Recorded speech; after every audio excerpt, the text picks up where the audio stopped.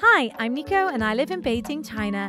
Let's go explore the beer capital of China, Qingdao. This city was a former German colony and they left behind a huge brewery which turned into the world-famous Qingdao brand.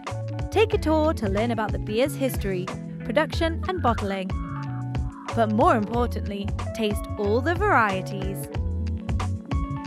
Throughout the city, street vendors sell freshly brewed beer in plastic bags and pint cups, so you will always stay hydrated. And if you need even more beer, then head to the huge beer festival that's usually in July and August. Cheers!